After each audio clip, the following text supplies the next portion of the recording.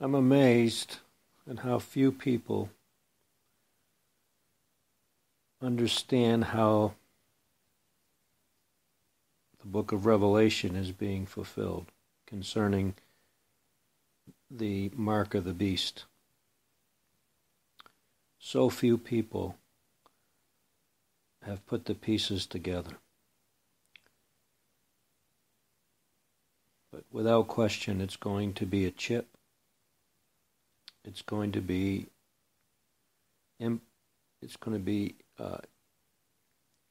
put in either your forehead or your right hand, if you accept it. It's going to, in the Greek word for mark, in the original Greek in the book of Revelation, is the word prick, to prick the skin. And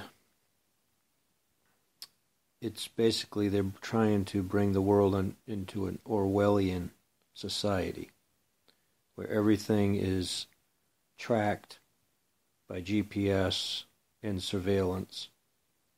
And much of it has already been implemented. And IBM and VeriChip and Cisco are all working together to implement this beast-like system. And the Antichrist will be one and the same. The Antichrist is working one in unison with the beast system. They are one and the same. It's pretty clever when you think about it, because it'll be sold in the name of peace and security. They're right now selling it as a way to keep track of your children. They started out with animals. Chip your animals, chip your children, so if they get abducted or something happens, you can find your children. So more and more, as it becomes more, I guess, more fearful in this world, because Satan works through fear, people will be willing to accept the mark just so that they will feel at least they won't be lost. In other words, their children, if they ever are lost, they won't be lost very long because they'll just follow the chip. And this is the master plan of the psychos that are trying to bring in this Orwellian society. Well, Obama is on board. Most of your presidents have been on board. John F. Kennedy wasn't on board. That's why they killed him. But to bring the whole world under a global system, the beast system, and you won't be able to buy or sell unless you're willing to be chipped and be a part of the system. This is already in the fine print in Obamacare. Everything, all your information, your credit cards, all your medical information, everything will be on that chip. Everything. And it all sounds very exciting, and it sounds like it would be a lot easier. So when you go to the store, all you do just walk through with your stuff. You don't even have to stop at the register anymore. You walk in, everything will be robotic, everything will be automated. Right now they're coming up with robots to replace merchandisers and people that work in the stores, where you'll basically go into a store. Right now there's already stores that are already working with these robots. You walk into a store, the robot will actually take you to the product you're looking for.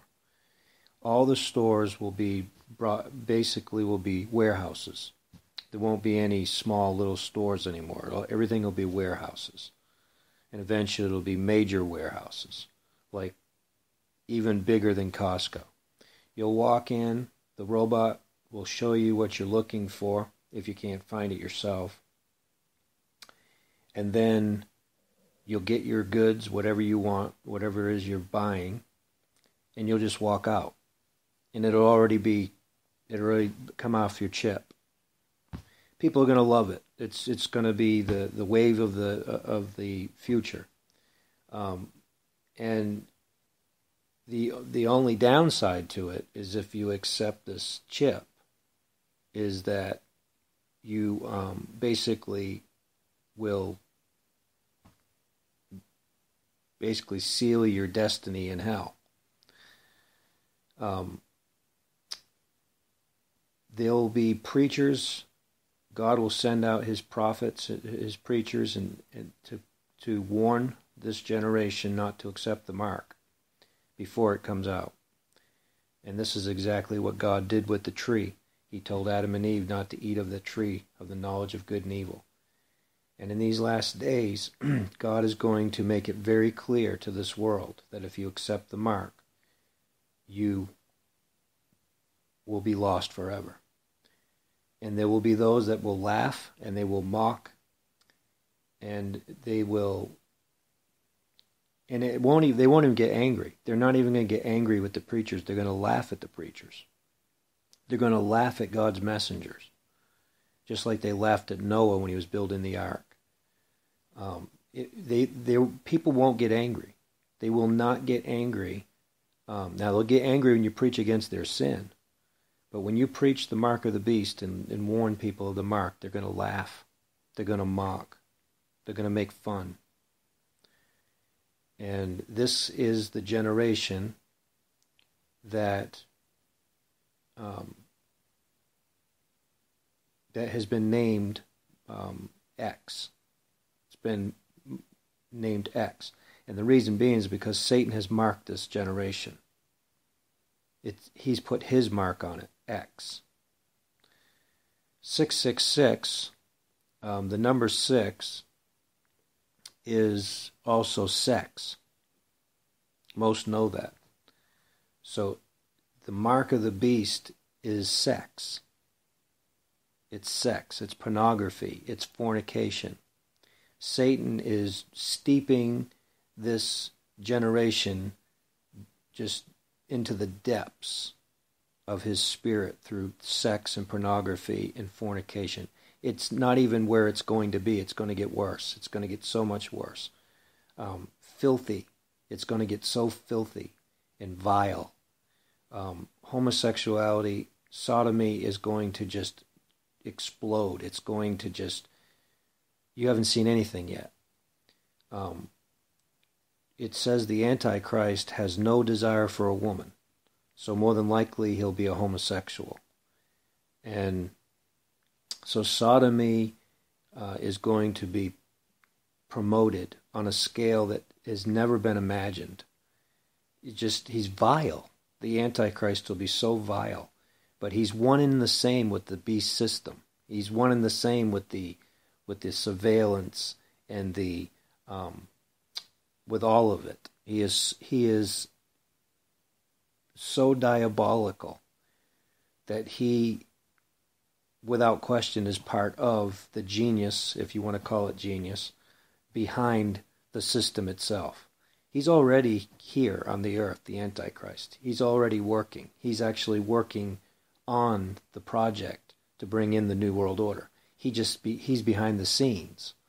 But very soon, the genius that was behind bringing in this global surveillance, this New World Order, he's going to come on the scene. And the world is going to see him as a genius. They're going to see him... I mean, you say this is crazy.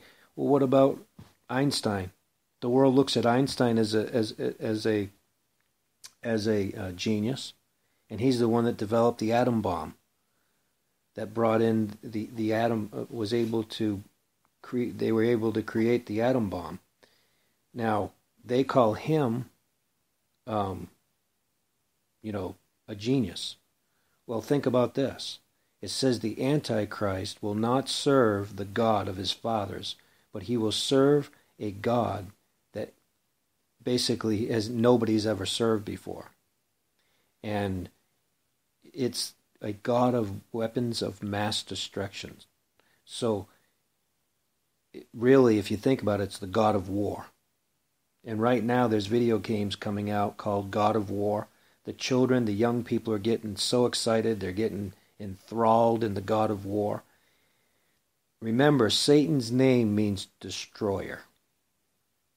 He is a destroyer. And he is the one that's behind war. He's the one that's behind all the wars, the bloodshed, the destruction. So we're coming into an Orwellian society. It's going to get worse and worse. The riots are going to escalate. It's just going to get worse and worse, and to the point where it's just going to be total chaos. And that's what they want, because without chaos, they can't bring in order. See, their order is their plan.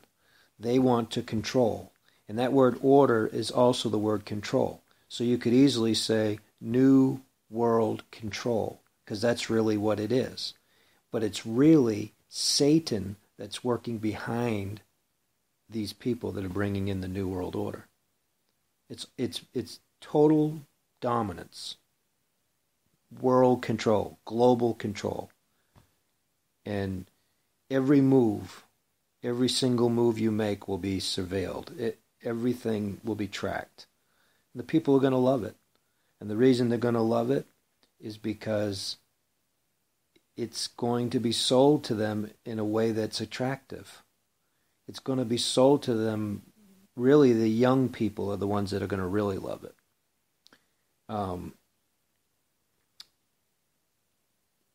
There's other parts to this that the Lord is beginning to reveal to me. I haven't seen it all yet. The Lord hasn't shown the whole thing to me. I've been praying and asking the Lord to give me understanding. He told me that he would show me and reveal to me these things so that I can warn his people.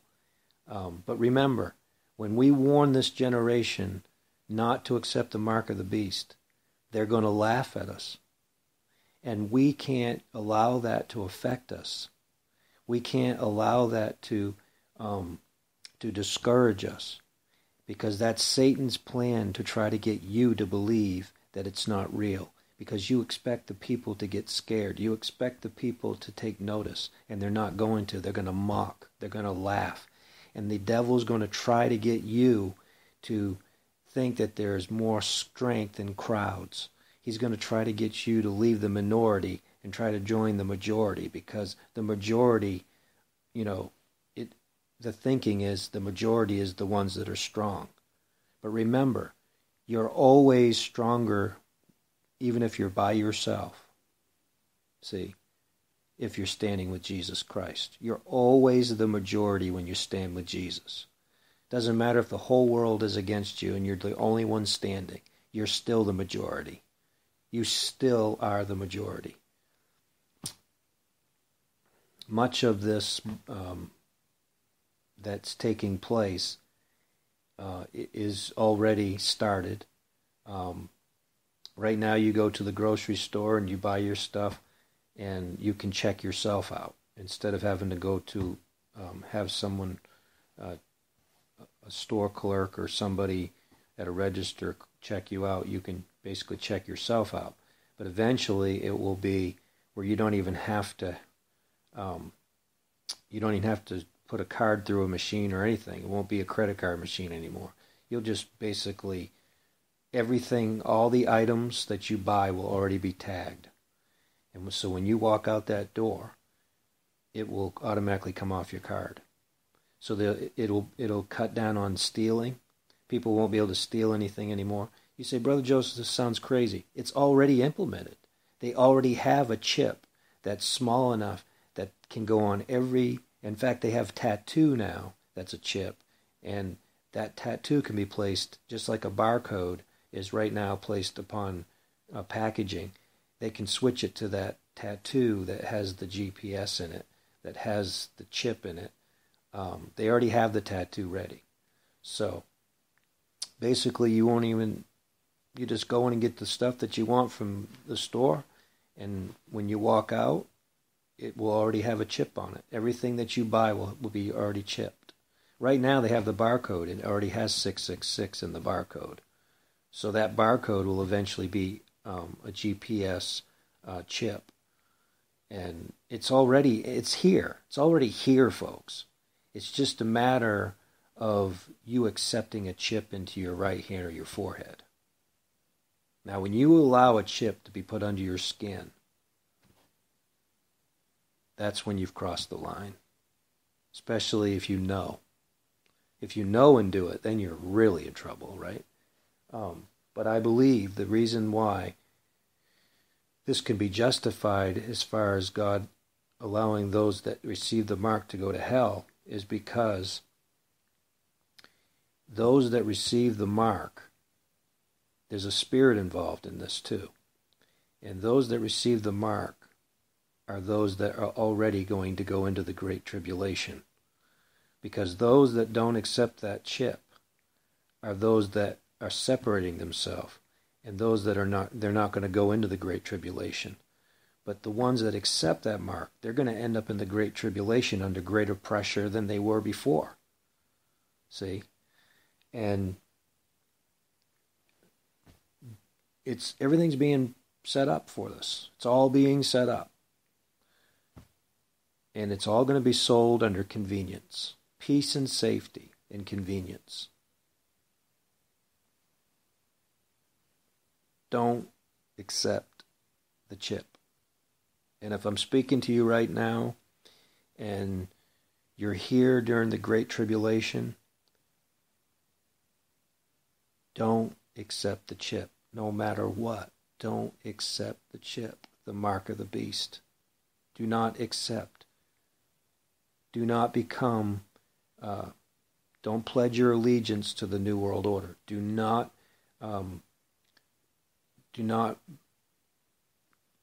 accept this mark of servitude to become part of the system. It's like plugging yourself into the system. If you don't have that mark, if you don't have that chip, you can't plug yourself into the system. The only way you'll be able to plug into the new digital cities that are being formed right now, the smart cities that they're implementing right now, the only way you'll be able to live in this world will be if you're chipped. If you're not chipped, you won't be able to plug in. See? You'll be off the grid. And if you're off the grid, you'll have to live off the grid, which means you won't be able to buy or sell. So they're saying to you, if you're not part of the matrix, you won't be able to buy or sell. And the matrix has to do with being born. And they want to birth you into the New World Order through technology, through the chip, through the GPS, basically through technology. That's where we see transhumanism, and that's where we see where electronics are being meshed together with human. They're trying to birth you through the matrix of technology and computers. Well, Jesus said that if you're not born again of the Spirit, you're not going to heaven. So you have a choice. You can be born again through the computer, through the matrix of the computer and the technology, or you can be born of the Spirit of God and go to heaven. It's your choice.